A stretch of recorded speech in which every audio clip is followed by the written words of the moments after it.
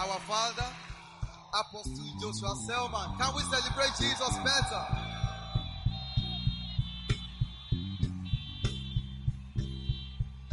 Hallelujah. Praise the Lord. Hallelujah.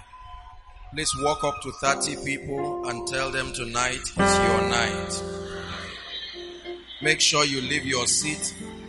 Find someone and prophesy to them. Tonight is your night.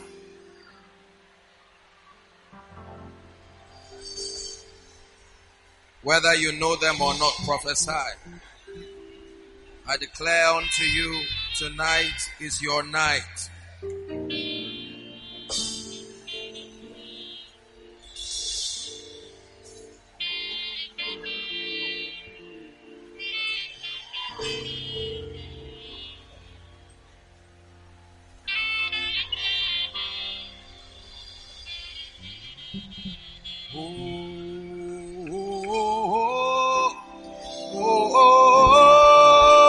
He's able.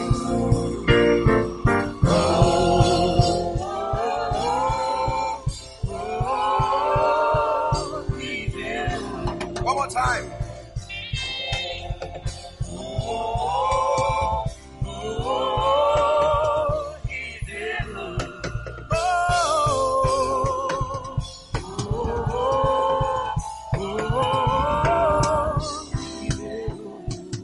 Before we pray in 1 minute, you're going to give God a shout. Hold on. Don't be disobedient. Hold on.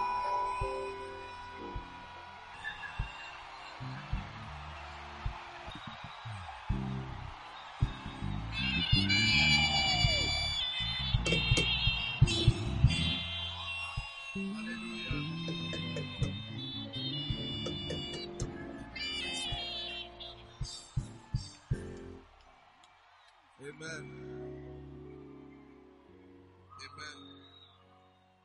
Listen. Hallelujah. Let me tell you this. There are seasons in a man's life. There will always come a time in your life when one day can be equivalent to 30 years. It doesn't happen every day. The Bible says, thou shalt arise and have mercy upon Zion, for the time.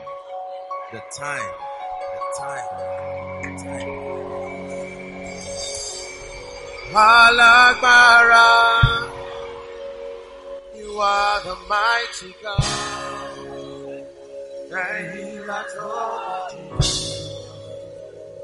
You are the glorious Alagbara.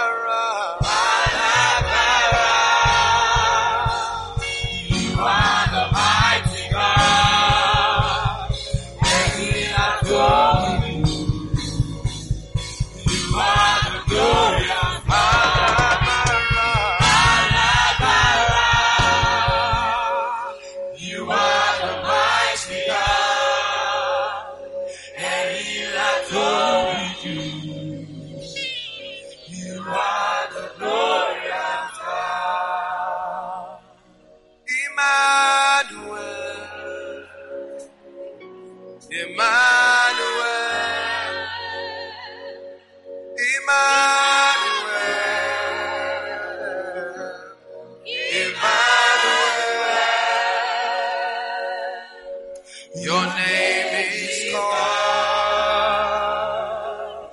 Emmanuel. Your name is called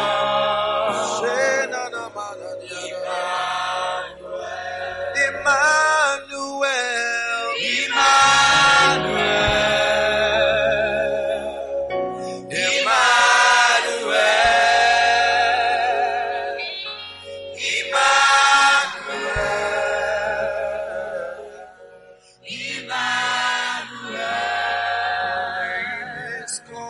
Your name is called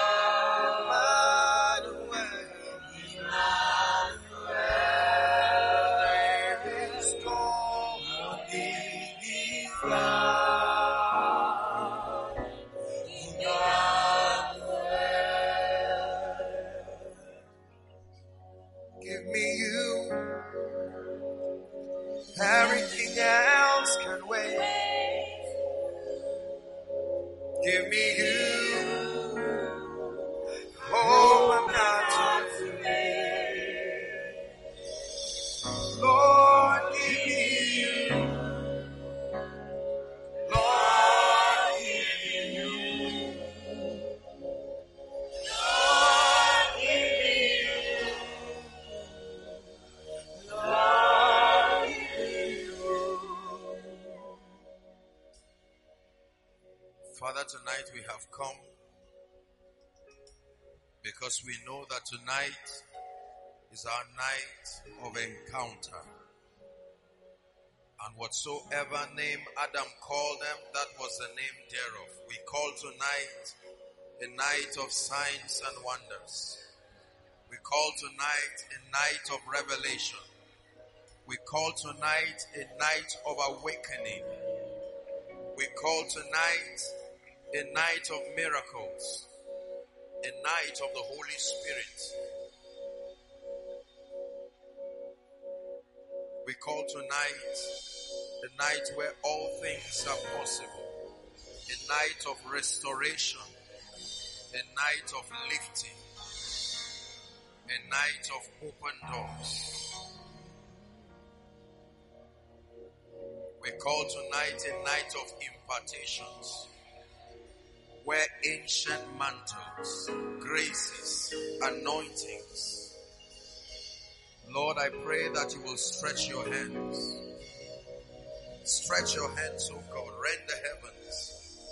Let your people know that you are here.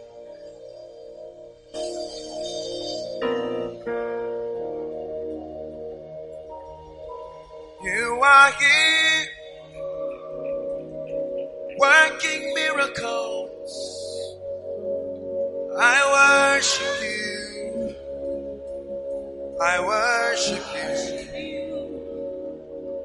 You are here. You're turning lives around. I worship you. Shalakata baratusia. I worship you. You are here. You're wiping every tear. I worship you. I worship you. You're my God, and your name is Yahweh. Your name is Yahweh. Yahweh. You're my King, and your name is Yahweh. Your name is Yahweh. Yahweh. You're my God, and your name is Yahweh.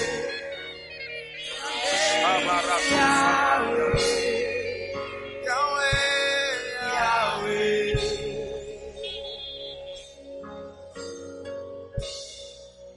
Shalakato sabranda ziketelaka.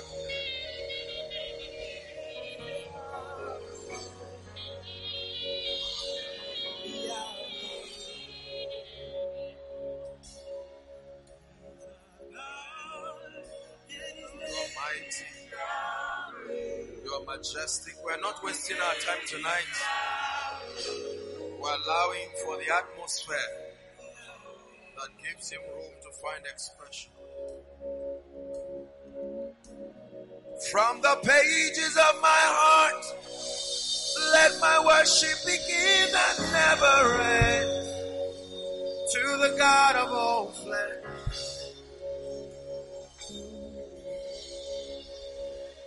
You're my God, and your name is Yahweh. Your name is Yahweh. Yahweh.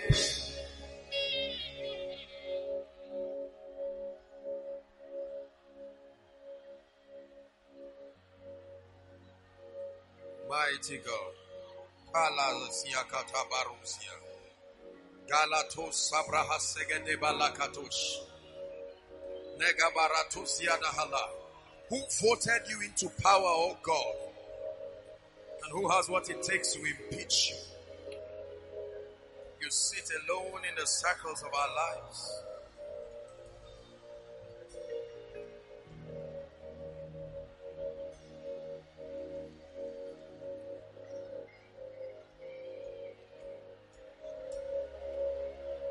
Holy Spirit, thou art welcome in this place.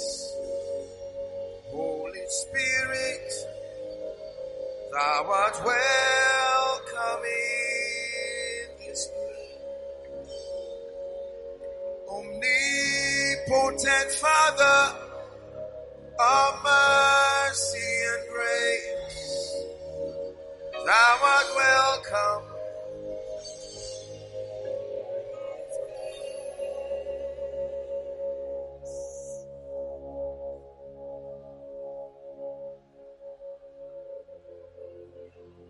Lord Jesus, we bless you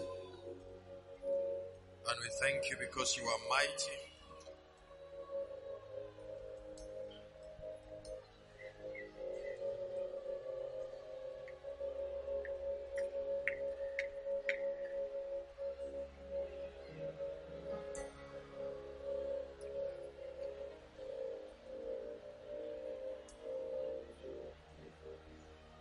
Holy Spirit, you are welcome.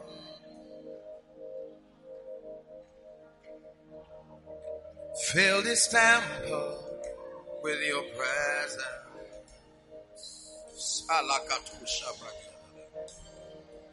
Holy Spirit, you are welcome.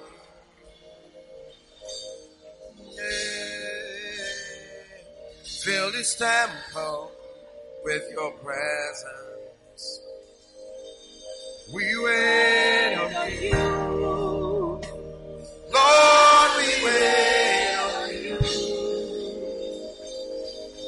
We wait on you. Lord, we wait on you. We wait on you. Lord, we wait on you. We wait on you.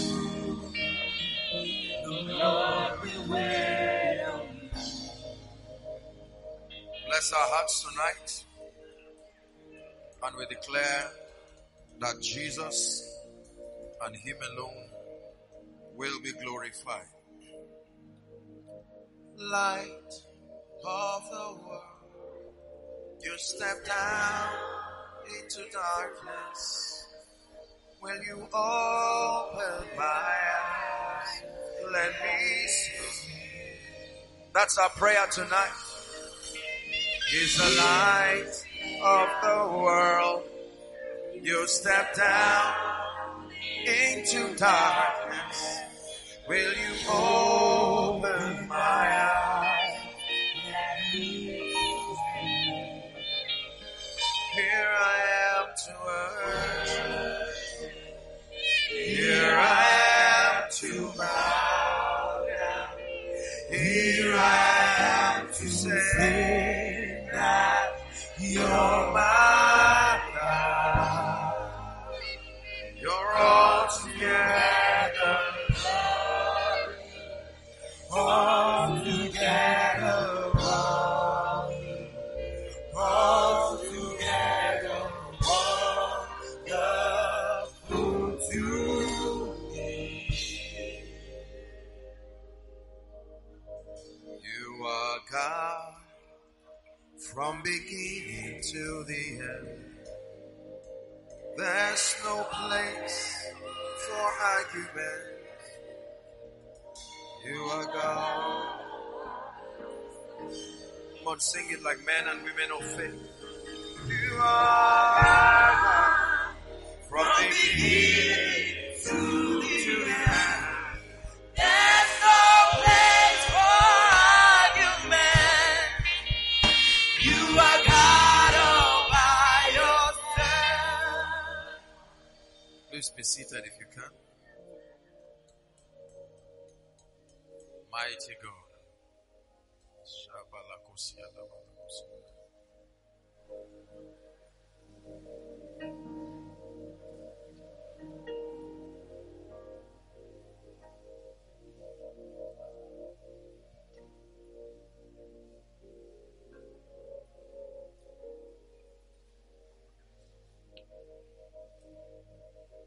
You don't have to stand, but I want to speak over someone's life tonight.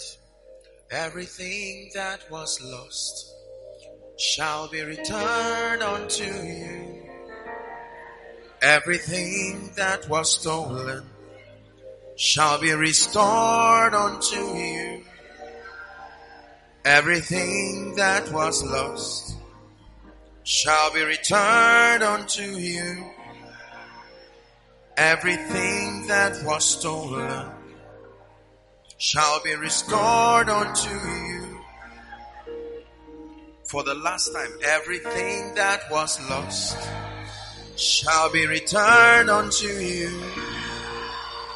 Everything that was stolen shall be restored unto you.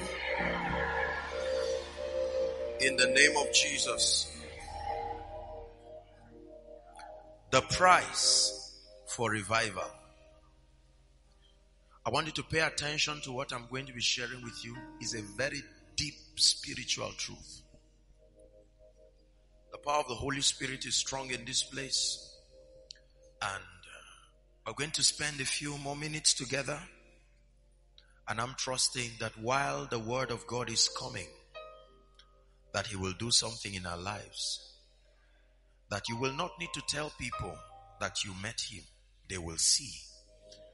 When Moses saw the face of God, the rest did not need to see the face of God. They just needed to see his face. And they got the same experience. There is a price for birthing revivals. We talk about revivals every time. Here and there, in our world today, we find men and women who seem to be mightily used by God. Please let God have your attention. What is there a secret? Why are some persons so anointed? What is the mystery behind the heavy dimension of God's presence and glory on others? And it looks as though God owes certain people his presence. He must always show up when they call. I want to share with you a deep secret tonight. Why are certain people heavily anointed? Why is it that every time you come into a place where they are, it looks like they have saturated the atmosphere? They move as it were with a cloud. They carry their own atmospheres. What is the secret? Could it be that there is something we do not know? How could a man just step into a building and the atmosphere, there is a shift that no matter how carnal you are, you know that something has happened? What is the secret behind a man's winning the heart of God? What is the secret behind a territory coming under the divine influence of the Spirit? That God can raise a man and raise men and literally submerge a territory under the influence of his Spirit, where God consciousness can be institutionalized within a territory. It is true that God is seeking such men. It is true that in every generation there is a cry of the Spirit, that God is seeking for men and women, listen very carefully, that he can use to birth his purposes. And let me tell you, the same way men have needs, I remind you tonight that God also has a need. And blessed be the man, blessed be the vessel he will find worthy enough to meet his needs. Here's how the Bible puts it. It says, nevertheless, the foundation of the Lord standeth sure, having this seal. Are we together? The Lord knoweth them that are his. It says, and let every man that name the name of Christ depart from iniquity. Then it says, but in a great house. It now begins to stratify vessels. That there are not only vessels of gold and of silver, but of clay and of wood. Are we together? He says some vessels are unto dishonor. Now notice he never said he made them unto dishonor. They are unto dishonor. And then some vessels are unto honor. And then he gives a condition. He says if a man will purge himself, that man will be a vessel unto honor. Listen to the key word now. Meet. The same word that is used for a good wife. Meet for the master's use. That like a woman is called a help meet for a man, a vessel can be a vessel meet for the master's desire. Suitable. We have read the Bible, and we have read about men and women, patriarchs, who were moved mightily by the Spirit of God, and they did all kinds of things in the Bible. From Abraham to Isaac, like we considered, to Jacob, Gideon, Deborah, Mary, Elizabeth, Elijah, even Jesus himself, and then the apostles of the Lamb. The Bible is very vocal about men and women who were mightily used by God. And then in modern history, we also have a compendium of men and women, ordinary from birth. Some of them never had the privilege of formal education, yet something happened between their desires and their destinies, and they became the voice and the face that represented revival. It was said about men like Evan Roberts during the Welsh revival that just by reading the newspaper of the revival that was happening in another territory, a revival would break up right there. What of great men like William Seymour, the popular one-eyed evangelist, who because he was black and then because of the prevalence of racism, he did not have the time and the fortitude to join the people in their school of the Spirit. He would come and stand outside listening to the people while they were trained in the matters of the kingdom. And God found him worthy. That tonight God will be able to find a man and a woman that God will say, I want to do business with you in this generation. Let me tell you, happy is the man that God finds. It's not enough to be available. You must be usable. There are vessels that are available, but they are not usable.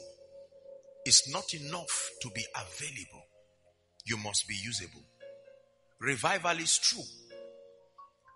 It is the desire of God that every once and again, a life, a family, an organization, and then by extension, a territory, that they experience such a move of God. Write this down. What is a revival? It's amazing that many times we tag programs, revival 2001, revival 1999, 3 days revival. And I'm not being sarcastic. I'm just guiding us through a thought. And people come and prepare. The choir beautifully adorned. They prepare for such revival. And then here comes the man of God, either the host pastor or a guest. And we come and have all kinds of theological exegesis for the 3 days. And at the end of it, we share the grace. May the grace of our Lord Jesus Christ, the love of God, and then be with us now and forevermore. And we buy minerals on our way home, smiling, not touched, not changed. And we say the revival of this year is over. Let's start planning for the revival of next year. What is a revival? Our generation has hardly seen a revival. Here and there we have seen pockets of the moves of God. Here and there we have seen strange seasons where it looks as though the hand of God seems to move mightily. But then I'm not sure that many people have truly experienced what a revival is and the full import of what it conveys. Write this down. A revival is a season of spiritual awakening. A revival is a season of spiritual awakening. A revival is a time and a season where God supernaturally reveals dimensions of His glory to a people and a territory. Seasons are portioned where God reveals unusual dimensions of his glory to a people and a territory. You may want to add this: revivals are personal and also territorial. A man can have a personal revival, a man, a territory, a land, a city, a local government, a nation can have a revival. Write this down too.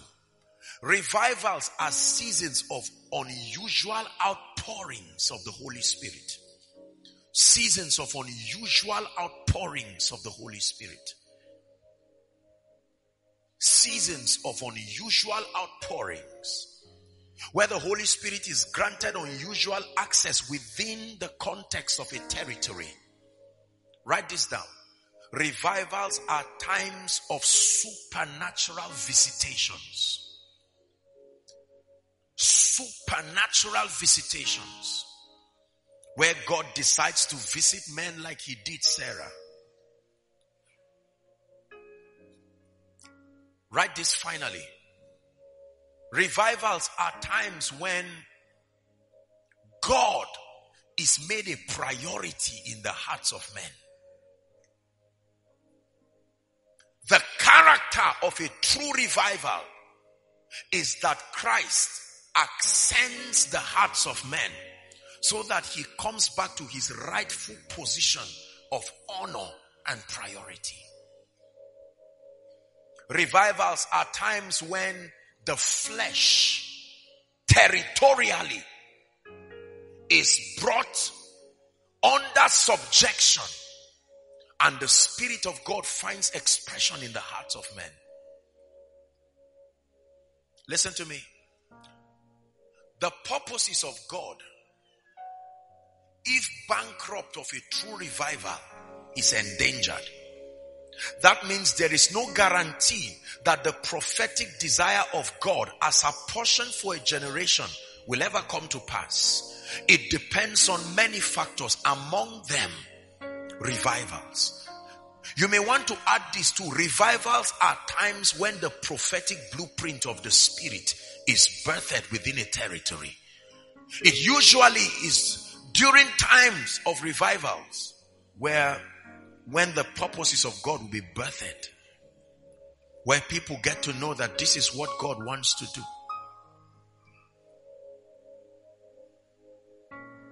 This is the place of encounter.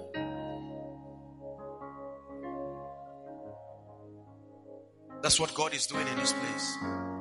This is the place of surrender.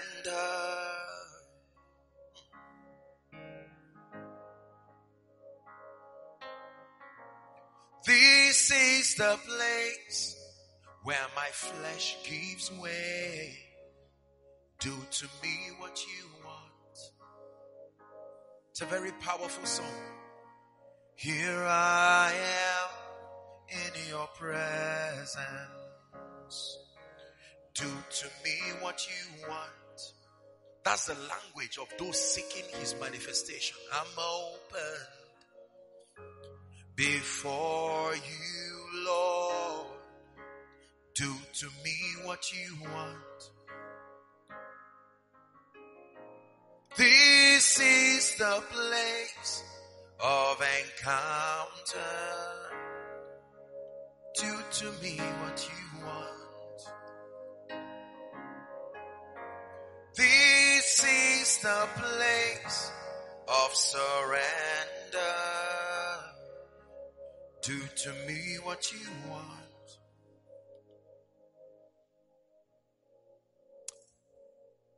That a season can be opened within a territory where even those who do not love God are forced by reason of the corporate passion of a people. Are we together now? Sometimes I watch some of our aged parents, because of the transition in technology and civilization, they are now forced to use phones without what they call it now, without a keypad. And you can see an old woman training her face to tap. They are forced to join because a move. Are we together now? It's not their intention. You know they don't like it, but that's the only gift you can buy for them. And so you see an old woman wondering, how do I load this recharge card now? What do I? You say touch here. Say where? That's how a revival can happen. That someone who has no business with God finds out that there is nothing else to do. If you are not seeking God, there is nothing else to do. You go to the pharmacy, there is a message playing. You run away and go to a beer parlor and see people worshiping and say, what is wrong here? They say, this was bought since. And the people are surrounded, and by mistake they hear themselves just singing a spiritual song and they say, I thought I hate God. What happened? They've heard those songs too much, and that's the only song within the territory. Are we together? Yes. Yes, sir. That someone can sit down with a bottle of beer, and while he's about to take the last shot, an angel holds the beer and says, who is this? And says, I am come from heaven because there is a season. God has raised you for such and such a time as this. And the person tells you, nobody preached to me. I encountered God. We have heard these things just as stories that do happen.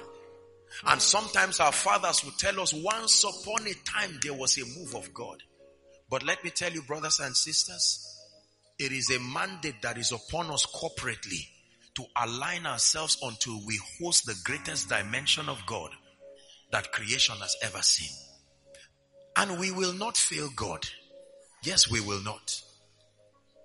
There are determined men and women on earth that are desperate to see the fullness of His glory, the effulgence of all that He is. We owe our generation a debt that we must pay.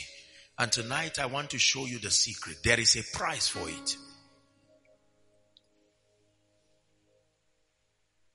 That men and women can be mightily used of God, anointed supernaturally to do great and mighty things.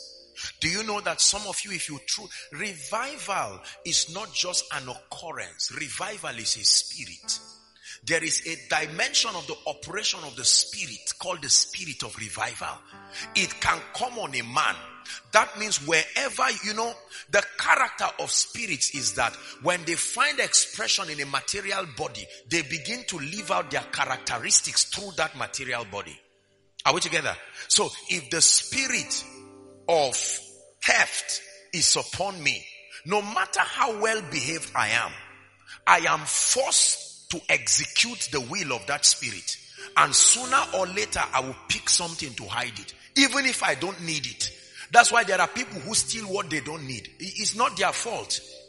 Their bodies are helpless executors of the will of a spirit. So when the spirit of revival is upon you, you can be seated quietly in a room, and the next thing you see someone just sit down and come to you and start telling you, sir, look at my life. It's not like I like what I'm doing. You didn't engage him in a conversation. He doesn't even know what is drawing him, and say, sir, do you know every time I sit down and he starts crying and 5 minutes becomes 2 hours and the person is there shaking and rolling under the anointing, and a roommate comes to tell him food is ready. From food is ready, you find 10 people and it's already night. It's the spirit of revival. That you get up in the morning and someone is quickly telling you, help me with Vaseline or cream. And he comes in and one conversation leads to another. And before you know it, everybody is under the anointing crying. No bathing again, no eating again, no nothing, and time just flies. Because something divine found expression within that territory. Are we together now? There is a price. We live in a generation where the word price is something that we frown at. Let me say this before I begin to. Every time we say price, people get angry because it implies that it's something that will cost you. And our generation is a very cost-averse, pain-averse, risk-averse generation. While it is true that there are many advantages that come with our generation, One of the things we have lost is understanding the cost dimension of life. That there is a cost dimension allocated. And that is true even spiritually. Let me tell you something that may be a bit controversial for some of you. Not everything in the kingdom is a gift. There are things in the kingdom that are rewards. If everything in the kingdom is a gift, what then is the need for obedience? Are you getting what I'm saying? The Bible is very clear, vocally clear, that there are rewards in this kingdom. Not just reward in heaven. Rewards. He gave unto some 5 talents, some 2, and some 1. If it was based on his love, he would give all of them 5 or 2 or 1. But it was based on their several abilities, which was a measure of his trust. And the end of that parable proved that he was right. Are you getting what I'm saying now? There are rewards, my brothers and my sisters. Revival comes with a price. And very quickly, so that we'll have time today to pray and allow the Lord to do the things that he has to do. The first price of revival is the price of intimacy with God. An extension of my teaching yesterday. The first price of revival is the price of intimacy. There is a price to knowing God. Are we together? The price of intimacy. Our generation, for some reason, doesn't understand that knowing God comes at a cost. In fact, knowing anything comes at a cost. It took you 5, 6, 7, some of you 10 years to earn the degree that you have. Are we together? Ask any married man or any couple or any young persons in a relationship. They will tell you knowing anyone is costly. There is a price. Brothers and sisters, hear me. God loves everybody, but he does not reveal himself to everybody. My Bible says the secret things of the Lord. So there are secret things. Only a fool will carry a visitor for the first time to his bedroom. Have you seen that happen? There are some visitors who are well-meaning. They come to your house and you may leave them at the veranda or sometimes even at the gate, and then at best the living room. But there are certain people that your intimacy begins to grow with them. You are even comfortable to take them to your inner chamber and you sit down to discuss matters that you consider very sensitive and crucial. God has a secret place. And the secret things of God are kept in the secret place. And the Bible says the secret things of the Lord is with them that fear him, not them that have given their lives to him. Is with them that fear him. And the Bible says he will show them his covenants. He will make known unto them. The manifestation of God to a man has a price. John 14:21. Please read with me. John 14:21. Our media, if you can just help us so that we hurry up. John chapter 14 and then verse 21. It says, he that hath my commandments, listen carefully, and keepeth them. Now you read from there. 1 to go. And he that loveth me shall be loved of my Father. What will be his reward? And I will love him, and I will manifest myself to him. Is that in your Bible? So there is a condition. The Bible tells us that Solomon offered 1,000 burnt offerings. Is it still in your Bible? And then the Bible says that night he attracted a visitation. It was not about the burnt offerings. It was about the fortitude to give so much. Verse 23 of the same scripture reiterates the same thing. John 14, same John 14 verse 23. Jesus answered and said unto him, if a man love me, he will keep my words. Listen, and my Father will love him, and we will come to him and make our abode with him. Take note, not in him. with him. Encounter. The price of intimacy. Brothers and sisters, let me tell you the truth. It's one thing to know about a man, but it's another thing to know that man. There are many of you who have known so much about me. You've known so much through my teachings, but a number of you here probably are seeing me for the first time. Yet imagine how vocal you were about my teachings and everything. And you would talk as though I eat lunch with you every day. You can know about a man by reading about him, but you have to know a man by meeting him. Remember, the Bible says, ye search the scriptures. In them ye think you will find life. Those scriptures testify of me. That means the scriptures themselves are like ushers. They should lead you to a person. They should not just lead you to an idea. The scriptures are a testimony of a real person. They should stimulate a hunger within you to want to meet and know that person. And the Holy Spirit is the dimension of the Godhead that has been given to the body to represent the presence of Jesus and the Father to us. And that means that our primary assignment is to press to build intimacy with the Holy Spirit.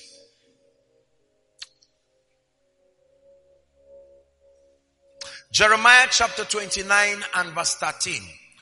I found this scripture years ago and it changed my life. I call it the law of encounter. It is the singular spiritual principle that governs encounters. Here's what the Bible says. Read with me. 1, 2, read. And ye shall seek me. Read on. And find me. When ye shall search for me with.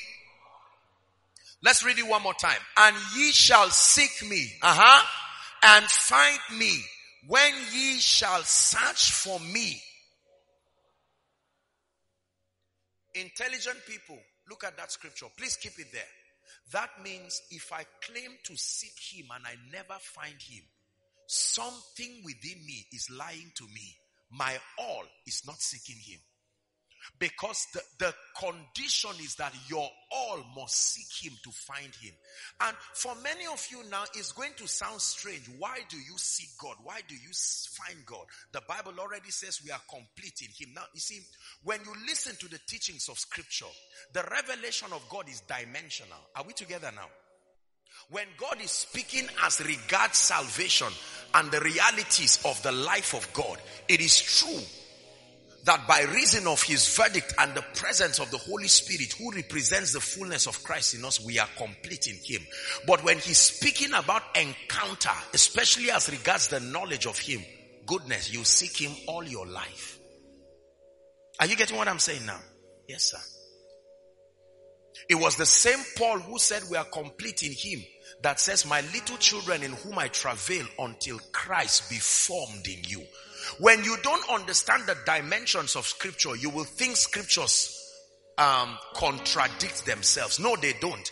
It's just that there are different perspectives. And so when you are communicating from an angle or from a thought line, you may use expressions that look like you are negating a prior reality you have established. But that's not true. That's why it takes the Holy Spirit to help you understand scripture. Are we together?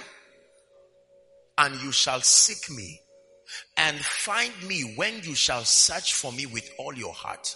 And so if Joshua Selman is seeking the Lord and never gets to find him, the diagnosis, very straight up, is that there is something, there is a portion of my heart that is not genuinely seeking the Lord. Listen, brothers and sisters, let me tell you. There is an explanation to why so many people seem very distant from God. And how many of you know that intimacy has a presence? If you are close to me, there is a presence that you have. People can know this person really knows Joshua Selman.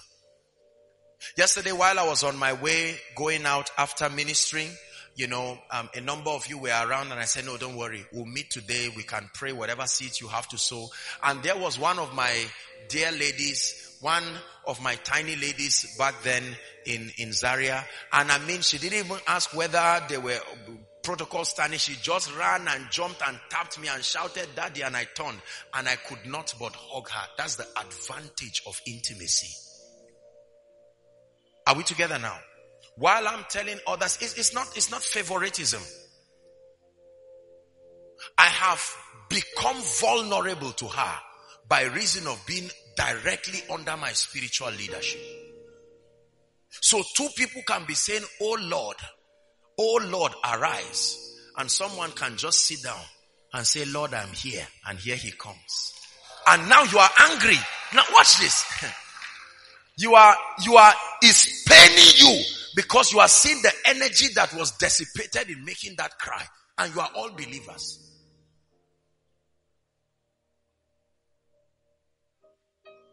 There is a price. Remember, the Bible says no eye had seen.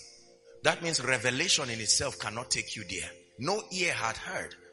Neither has it been, how did he put it now?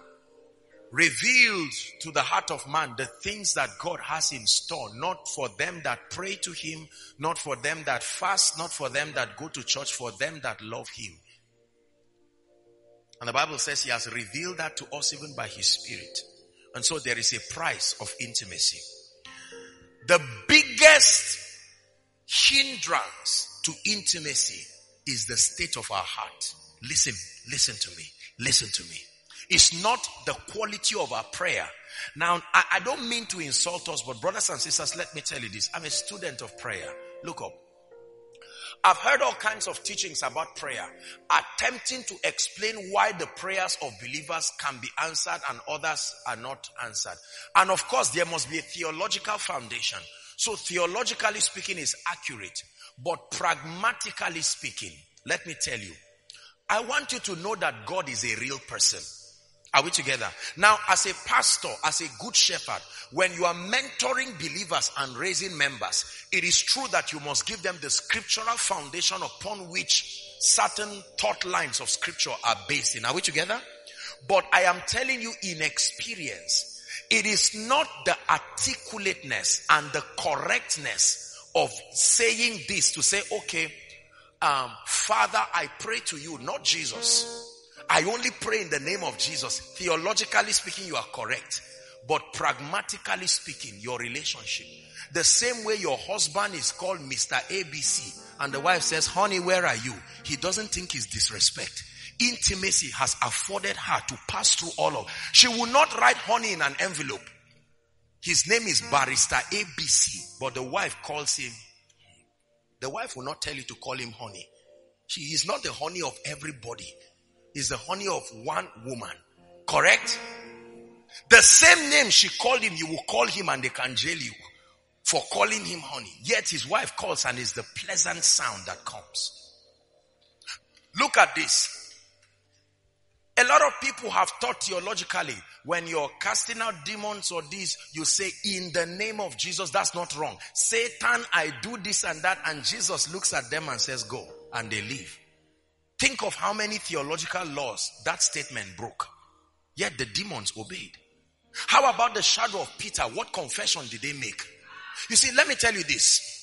Intimacy can push you beyond just the theological framework, which is not antichrist. Don't get me wrong. I hope you understand what I'm teaching you. But that much more than that, I tell you this, there is a level of intimacy you can get to with God that can afford you. Your heart does the speaking. It's not the articulateness of your English. And so you can stand and say, "Father, I give you glory." And then miracles are happening. And someone says, "But based on my lecture, I thought it's supposed to be, if a believer does not speak, heaven should not move." That's what I was taught. Your pastor didn't lie. Your teacher, your tutor didn't lie. But we're talking relationship here. I thought I was taught that if the people do not have faith, they cannot receive. And here you are seeing a hardened person who is almost insulting you, falling under the anointing. He didn't believe it. He's surprised on the ground and said, "What am I doing here?" And yet he still fell. How How do you explain that?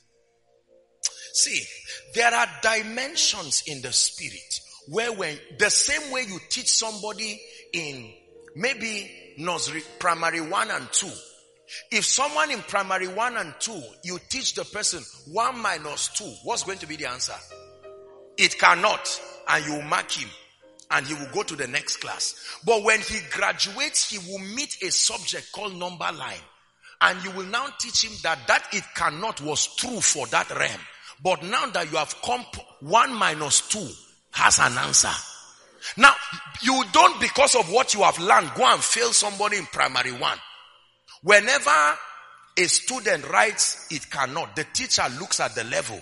If it's primary 1, you will pass. If it's primary 4, you will fail. Are you getting this now? So, there are revelations that suffice for certain dimensions. But there are levels that when you get to, God does not throw away what you have learned. He introduces other dimensions to you. And that's why you can stand and you are singing. And all of a sudden miracles are happening. But remember, when you are writing your Bible study outline, you teach that every time there is no speaking, heaven cannot confirm. And you supported it by a scripture. He confirmed the words of his messengers. You are correct. But this is relationship. So there are many dimensions that if we do not know God, we will continue being excessively formal with our Christian experience. Now, in the name of Jesus, I am about to pray for the sick. Sickness, you know, that is grammar. My brother, look, let me tell you the truth. Intimacy has a language.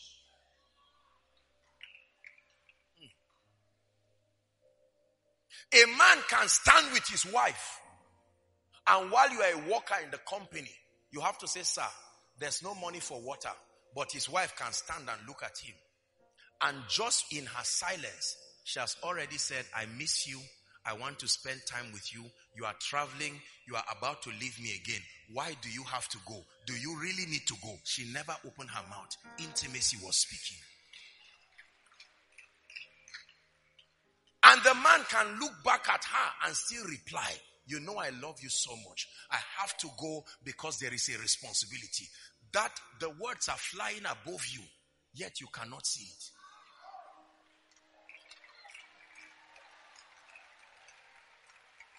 You see, brothers and sisters, the goal of Christianity is not just to cram scriptures. The goal of Christianity is not just to become educated spiritually. The goal of our Christian faith is to come into an experiential relationship with a real person. It is that relationship, brothers and sisters, if it is missing, there is no other thing that can cover for it, not Rema. Not even falling under the anointing can cover the reality of a relationship. Have you been in a meeting where you can see people falling under the anointing, people are being healed, but you almost feel like God is not here, and you are wondering why? Yet miracles are happening. Because a handkerchief can produce miracles, but a handkerchief cannot know God. The price of intimacy. Intimacy demands complete surrender. Intimacy demands passion. That's the word. Passion. Let me tell you an attribute of God that many of you may be embarrassed to know. That God is a jealous God. Say it after me. Say it one more time. Now, God's jealousy is not like the one you do.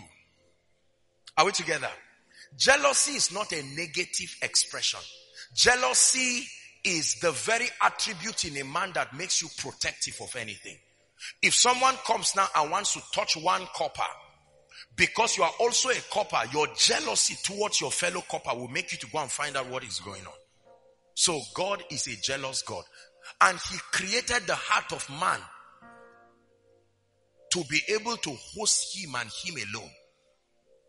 And every time God looks at your heart and does not see himself, his jealousy begins to fight what is there, even if it's what he gave you.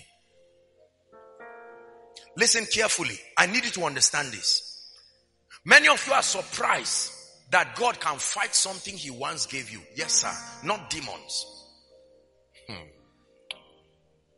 If you are with me, say amen.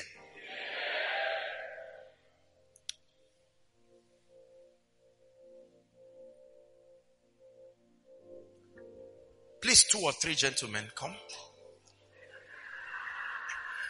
Hold on. No. Akwa, don't do this to me. We're a team. Are we together? They honestly think I'm going to... Okay, just stand facing me, all of you, this way. Just stand facing me. Now look at this. No. I mean, stand in a line. Yes. Now, watch this. No. It's not an impact. Look at me, please. You people are carnally minded. Repent. I mean, there is an altar here large enough. Repent. Watch this. I want to teach you something very powerful. This is the heart of man. Everybody say the heart of man. The way God designed your heart is such that him and his purposes must occupy the first place. Are we together? So every time he looks at you, he should see himself reflect back through you. That is the condition where he has truly become a priority to you. But for many of us, God is in our heart, but he may be somewhere. Can you dress back a little? This is where he is. So it is true that God is in your heart, but tonight, where is he in your heart? God is not just interested in being in your heart alone. His location in your heart matters to him. The price for revival. Listen carefully. Now watch this. He's standing here and you are saying, Lord, you are in my heart. Are you not satisfied? And he says, but something here took my place. Something here took my place. Something here took my place. Are you seeing that now? And here he is standing.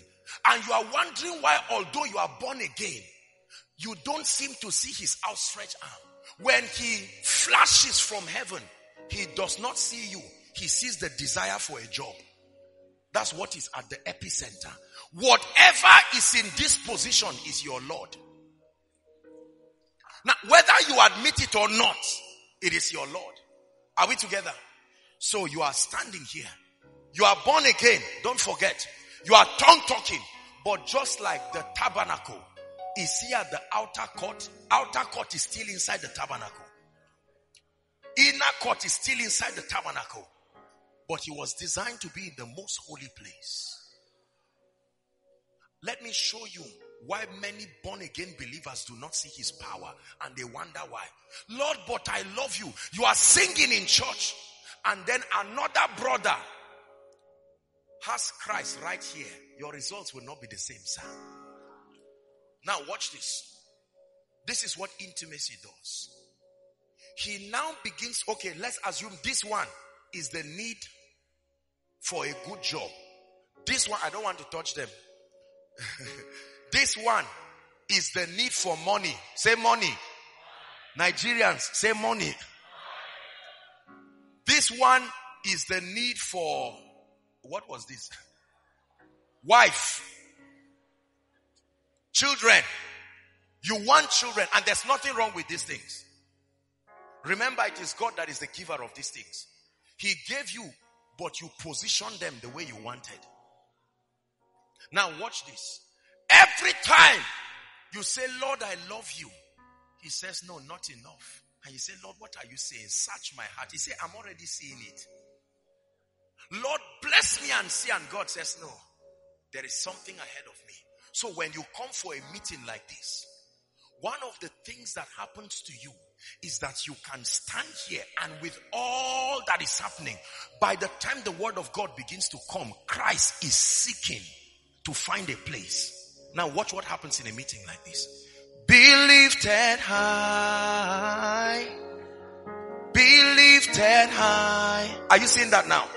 At the end of that meeting, suddenly you felt like you drew closer to God.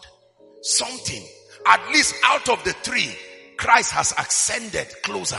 And you suddenly see possibilities that were not in the last meeting now. But it's still not enough. This is a man of God's spiritual life I'm showing you. All of a sudden, he notices that from that meeting, there looks like there is a greater manifestation of signs and wonders. But that emptiness, he said, why do I still? The meeting was powerful. The sick were healed. But what is the thing? And God still says, my jealousy is still searching for my place. And then you come for another powerful meeting, or you cry in the secret place, and he begins to walk in you. Take your place. Take your place. While others are singing it as a special number, for you it's a revelation that is shifting you in the spirit. Now watch this. The higher you rise, the harder it is to let him take his place. Because whatever was taking his place is something you cherish so much. And it's not something you will easily give. This is Ishmael. That's why you easily gave Ishmael. But now this is Isaac. One day you gave Ishmael. But Christ is saying, son, I need to use you. The location I must be in your hearts for you to birth signs and wonders. You have admired every man of God, but there is something standing. Are we together? Abraham, take now thy son. It was not about death. It was about a transition. Abraham had waited 25 years for the arrival of Isaac. Now Isaac is born. And Isaac certainly took the place of God. And God says, Abraham, to be a father of nations, I must make sure I'm at the epicenter of your heart. And this one thing that represents your future, take it. Listen, I wish I would tell you I'm lying. I would have just apologized. If it is God you want to do business with, you can never escape this. No matter how you convince yourself. Do you know this is why many believers are afraid of walking with God? They know he will make demands. And truly he will. Your spirit tells you he will call you as you are, but he will never use you as you are. Now watch this. Remember, he loves God. Every other thing you have given God except your relationship. Lord, but I love this lady so much. It took me 11 years. You can be praying. I hear her text comes. Lord, I have to round up quickly. I love you. You know that I love you. But this lady, if I lose this lady, I will run mad. And the Lord is saying, you are talking to my jealousy. I see another God speaking. The idea is not to stop you from marrying her. The idea is to keep her in her rightful place. You can come to church and a message is playing, and all of a sudden you see someone that looks like her, and you just start smiling at the sister. She doesn't even know why. Say, you are reminding me of someone I so love. And the message is almost finishing. Remember, you are a man of God or you are a believer. Many of us are ashamed that although you are spiritual, this is a revelation of the state of your heart. It's true. And then one day, something happens. God will ask you, can you give that relationship away? You say, I cast this voice. It can't be God. No. God, you are a good God. You are a good God. Let me remind you in case you have forgotten. You are a good God. You don't take things and give back. I reject this. And that action is a sign that he has taught something that is Isaac. And then one day, the lady looks at you and says, brother, I love you, but this I think I'm not doing again. Say, but what did I do? I can hurry up and go and see your parents. What exactly is the reason why you are angry? You return back. You that comes late for church, you will come late. You will come early by 4 that day. As soon as they raise a song, even if it's praise and worship, you are kneeling down. It's unnecessary. But because of something that has happened, and finally, you have lost confidence in the one thing that represents the epicenter of your relevance. From my heart to the heavens, Jesus be the center. Watch this. When that painful transition happens, heaven looks at you and you reflect heaven back, and it says you are ready for revival. At that point, listen, everything you sacrifice for him to get here starts following you. Follow me, guys. That's it. So it was never about him not wanting you to have money. Remember, when money was in front and Jesus was here, you will lose money, you will suffer, you will starve yourself from sleep. And right here, because he has gained his rightful place, someone can say, sir, I don't know you, but I had an instruction that I should make you a non-executive board member of my company, receiving a salary of 1 million every month. I don't know you. It's an instruction. And yet your prayer was, Lord, give me a job of 200,000. And God says, I'm bigger. All I want is to be at the epicenter of your heart. It is at this level that he suffers no man to do them wrong. These are the them. Not every believer. This is at the level where someone talks about you in secret, yet he's dealt with openly. This is the level where God would rather a generation die than that one man dies, because he knows the difficulty in allowing him to become. Listen, I'm showing you your spiritual life. For some of you, it is true that God is in your heart, but he's number 81. He's in your heart. His jealousy will continue fighting everything. Everything. It was your degree that was in front of him.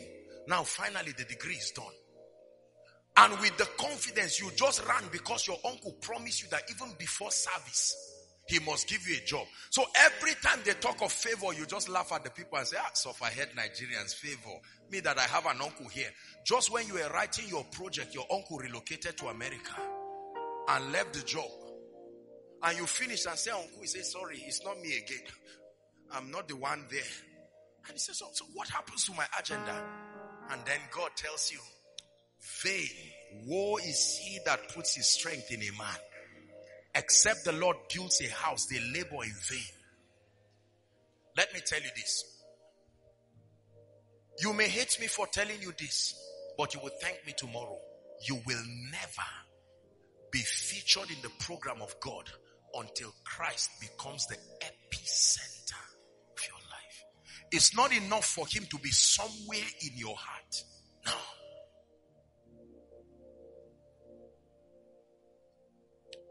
Are we together? Look at me. This is the first price for a genuine revival. That when they look at you, like John, you can say, let me decrease. So whether they call you Apostle Joshua Selman or Brother Joshua Selman, because you are already dead, you don't say, don't insult my pedigree. I'm not a brother, a man of God. It took a long time for me to get to this point. You better don't let me curse you. You are insulting my pedigree. Death has happened to you. This is the point where if God says, give your car, you will not even think about it. There's no casting anything. The devil will not ask you to sow your car. You will say, Lord, who am I going to give it to? And they see you smiling. They say, where are you going with this car? And you say, with Jesus' joy. The Lord has made demand of it. They say, we know that men of God are idiots. So you too, you have become part of this nonsense. And he said, no, this is the Lord. And the Lord says, you did this for me. You proved to me that. And you know, God will not tell you to give what they gave you free. He will tell you to give the one you worked for. Because many of us, your greed can accommodate freely. I've received freely. So he will wait. If God tells you to transfer 20,000 and that's it in your heart, you say, oh yes, Lord. So he will wait till your uncle, the promise of 2 years, just lands 120,000. The Lord will say, can that Isaac go? Hey! Which Isaac? God, wait. I can even give you interest next year when I get a job. Listen. Everybody you admire the grace of God upon his life passed through this season where death began to walk gradually in their lives. I can tell you stories and stories in my own life of sacrifices. I'm not talking of money, your life. The price to host him is death. The price to host him is death. Truly speaking, it's a realm called Galatians 2:20. I've been crucified with Christ. Nevertheless, I live, yet not I, but Christ that lives in me. It says, and the life that I live now in the flesh, that is the body, I live by the faith of the Son of God, who loved me and gave himself for me. You must get to a point in your life where everything about you is him. Look at this. I stand before the God of all flesh and I tell you this. You've heard me say it 1,000 times. I love Jesus more than ministry. There is nothing in my life today on earth that I'm aware of that I cannot give him. Including this mic, including the ministry. If the Lord tells me this is your last ministration in this life, as I drop this mic, no matter how you cry, I will not pick a mic again. Never. When he came into my life, he did not come as a tenant. He came as the landlord. I'm not giving him accommodation. He has come to his rightful place. The psalmist said, now arise, O Lord, and come to your resting place. Who is like you, Lord, in all the earth? Listen to the song. Listen to the song. Matchless love and beauty, endless worth. Nothing in this world can satisfy. Do you believe it? Jesus, you're the cup that won't run dry. Listen to the other part. It says, treasure of my heart and of my soul. It's in my weakness you are merciful. Redeemer of my past and present wrong. Oh, hallelujah. You're the holder of my future days to come. That's the prayer of surrender. That all my days on earth I will await. It's my passion, my pursuit. The moment that I see you face to face. Not when I finally buy the house and the car. Nothing in this world can satisfy. For Jesus, you're the cup that won't run dry. Sing, Jesus, you're the cup. You're the cup. Listen. I know many people who have been looking for money for the past 20 years. Till today, there is nothing wrong in wanting financial prosperity. I'm not one who will teach you to neglect these things. These are matters that pertain unto life and they are important, but not at the expense of your relationship. There are some persons, just because they want to buy a car, God has to wait. Lord, I must buy a car. I found out the car is 7 million. I now have 1.2. If I can get 2 jobs and I can help, and God is saying, just give me your attention. I am bigger than a car. You say, God, you are not in Nigeria, that's why. Sit down there in heaven and be talking nonsense. While in Nigeria, there's recession. And another person can be so foolish to say, Lord, I know that I need these things, but I love you. What would you have me do? And he says, while they are running, you just stay. And he said, Lord, stay. You know I need to hurry up. And while you are staying, you turn back and see everything you would have gotten waiting for you. And you are wondering, and someone says, but this is unfair. How can a lady be waiting upon God and this successful man comes to marry her? I used to know this lady. Lord, was I not more hardworking? She has mastered the art of making me her priority. So I can give, listen, when Christ becomes your priority, whatever treasure he has, whether it's in heaven or it's with you, is the same thing, it's his own. So he can freely grant you access. Treasure of my heart and of my soul. It's in my weakness you are merciful. Redeemer of my past and present wrong. You're the holder of my future days to come. Let me tell you this. As a student, I was on many scholarships. I never had the privilege to use one for myself. I would get this scholarship and the Lord would ask me, let it go. Lord, what are you doing to me? Can't I have a chance to enjoy my own life too? Can't I mean, when you begin to see God isolate you, so that when others are going, He's saying, wait, there is something that already should suggest to you that destiny is calling you. Every lady can enter a relationship, but as soon as you are smiling at a guy, God says, well, say, Lord, don't rob me. I want to marry. No, it's because the child that is coming from you is not a child, it's a nation. And so He's guarding you. Listen to me. There are some of you, even before you got born again, God never gave you a chance to be bad. The day you were almost holding cigarettes, God made sure one elder caught you and beat the living day. Yes. It's not because you were righteous. It's because there was a level of consecration and He was guarding you so jealously. Do you not see the hand of destiny that has been trailing you right from birth? Look at it. You applied admission in another city. You got admission in a way that even you still don't know how the admission came. Do you not see that He was leading you? Think how you fought Akwa Ibom. Even when it came, you said, what can I do? Your uncle said, I'll do something about it. You still came.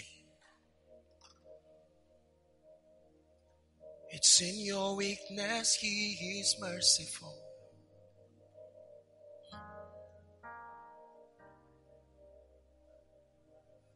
God is working on you. Do you know my mother told me a little story? Please help those under the anointing. My mother told me a little story that before, do you know, it's a very strange thing. The situation around your life should tell you. You know, I told you my grandfather is one of the founding fathers of the denominations around in the north. And my mother said one day, she prayed a prayer and said, Lord, will my father, she's talking now to God, will my father serve you like that and just die with nobody to continue this in this family? She said, Lord, either use my younger brother or use my son. She thought it was a simple prayer. These are the kinds of prayers that you don't have to pray twice. Any kingdom prayer, God says amen once. When I began to sense the call of God upon my life, I love God so much, I would go to the boys' quarters in the night and just hold a stick and I'm preaching. And the power of God is just strong. I never knew that my mother was hiding somewhere and crying while she watched me. Her prayer was being answered. So Lord, you've chosen to use my son.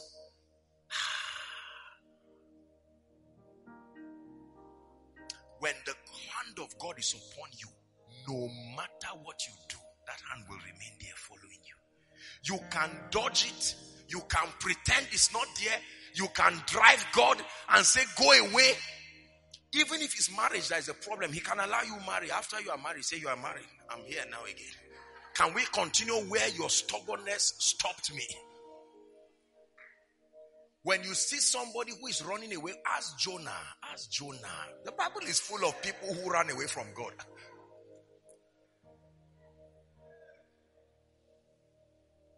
This is what He's looking for. Tonight, if you want to host God for real, brothers and sisters, it's not just by jacking up and down. Oh, I'm powerful. You invite me for this meeting and see. If I'm not anointed, you will know that. No. Look at the truckload of many good things. They are good things, but they are ahead of Him. He does not take them away from you. He only shifts them. Shifts them. Shifts them. Shifts them until He stands here. This is what it means to be a living sacrifice. My life is not my own. It's to you I belong. I give myself to you. I know you've been singing it for many years as a special number, but tonight, can you just take it high for me, Mark? Can you listen? Can you make it a genuine concern? Lord, why would I put something ahead of you? Do I not trust you that much? Is it a car you cannot give me, oh God? I say it, and I don't mean to be boastful, but listen to me. I have never used my money to buy a car for myself. No. Not once. The only car I bought with my money was a gift for my dear mother.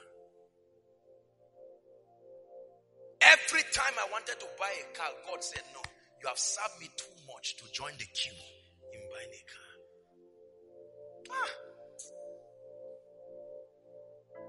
Whatever he did to me, I pray that he will do to you tonight.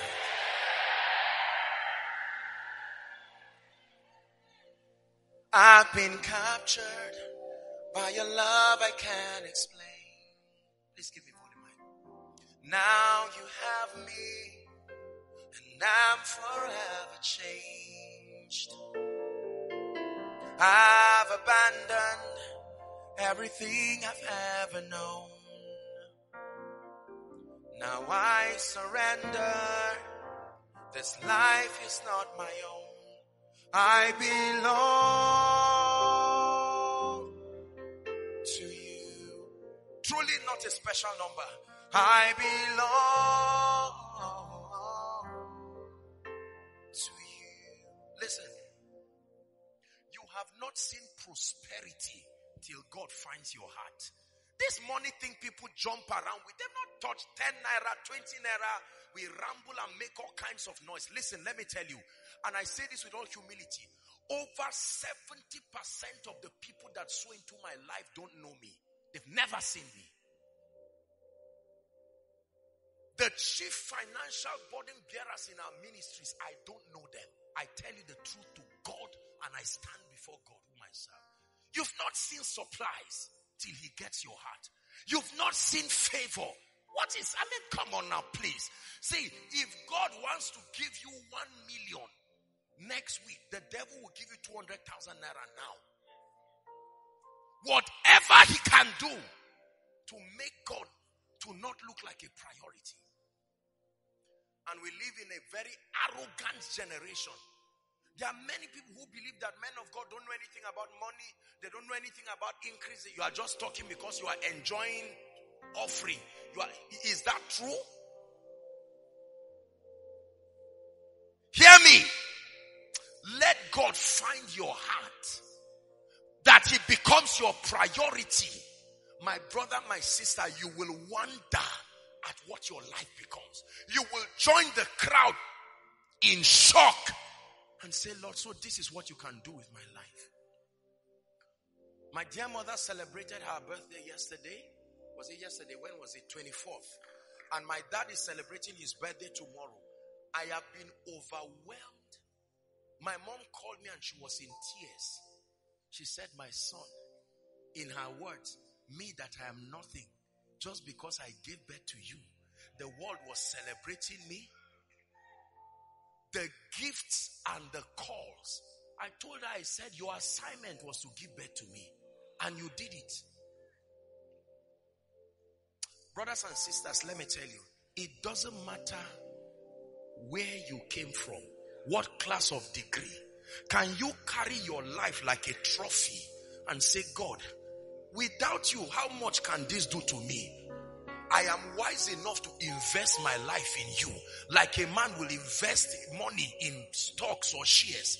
I carry my life. Lord, it's not like my class of degrees, first class. It's not, Lord, I bring it to you. And God says, you give it to me. Let me show you what 5 loaves and 2 fish can do when you give to me.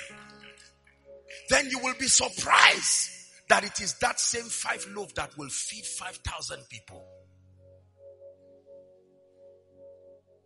The race is not to the swift, the battle is not to the strong. When God finds your heart, you will find his hands. When God finds your heart, my brother, my sister, let me tell you, you will see dimensions of his grace. Pastors here, men of God, hear me. It's not all about preparing messages. It's not all about just wearing a nice suit or dressing well. It's not all about just nice balloons. I believe in excellence.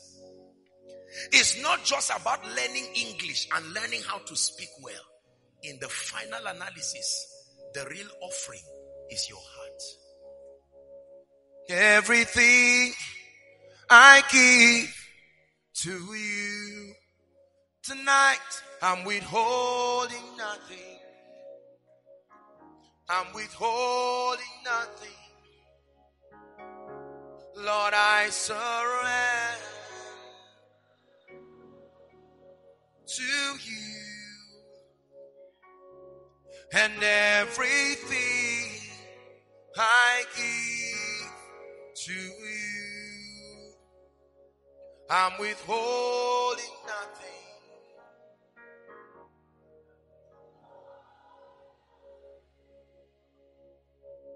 I prayed a prayer many years ago, and I'm even still praying it as I'm standing here, that if there is anything, oh God, you will ever give me in this life, if there is any level of honor that you will ever take me to that will make you secondary in my life, may it never come. Ministry, greatness, nonsense. Nonsense. Influence, koinonia, nonsense. Nonsense. It was his presence that brought all this. How can I be so stupid to trade all this for his presence? No. I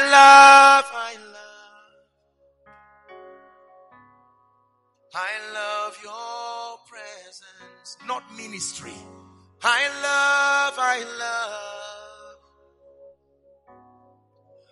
love your presence. Not rema and power and miracles. As wonderful as these things are, he must become your priority. I love.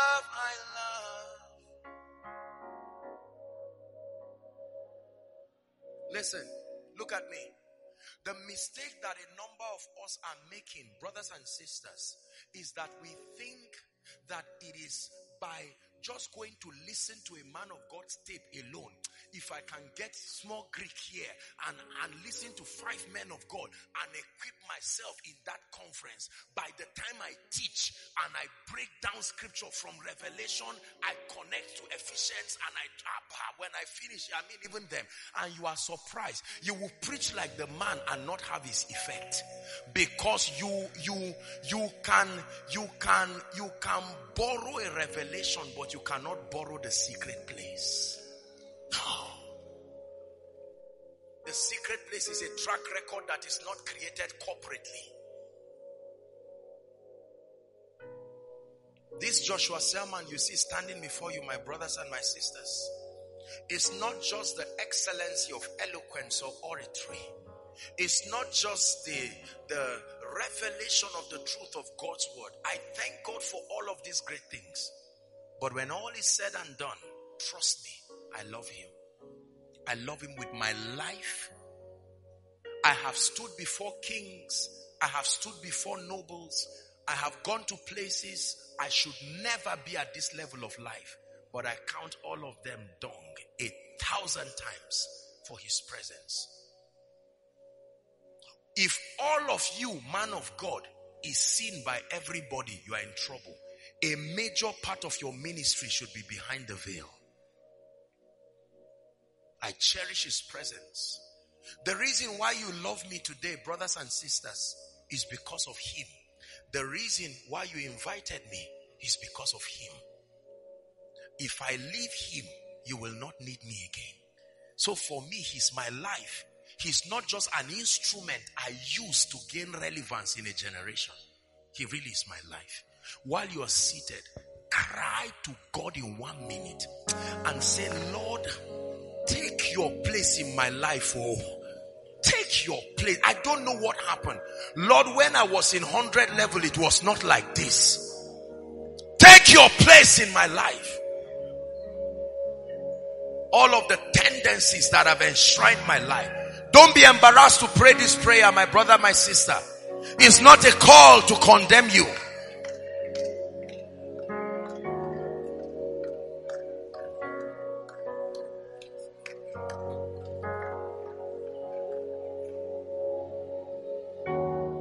I want to know you. I want to see your face. I want to know you more. I want to touch you. I want to hear your voice. I want to know you more. I want to touch you. I want to see your face. I want to know you more.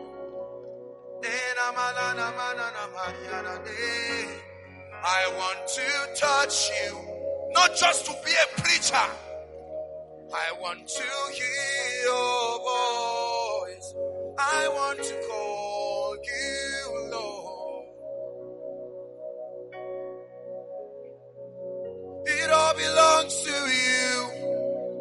Oh, it all belongs to you. It all belongs to you. Oh, yeah. It all belongs to you. Oh, it all belongs to you. Lord, take everything that has taken your place. It all belongs to you. I owe my generation a debt I must pay. Seeing then that we are surrounded by so great a cloud of witnesses, let us lay aside every weight and the sin that doth easily beset us, and let us run with perseverance.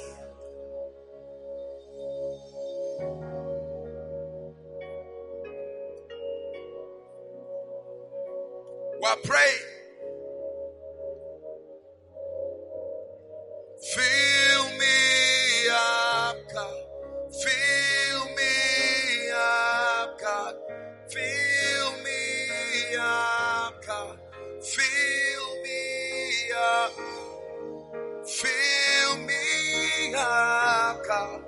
Fill me up, God. Fill me up, God. Fill me up. Fill me up till I overflow. I want to run over. I want to run over. Fill me up, yeah, till I overflow. I want to run over. Fill me up, God. Fill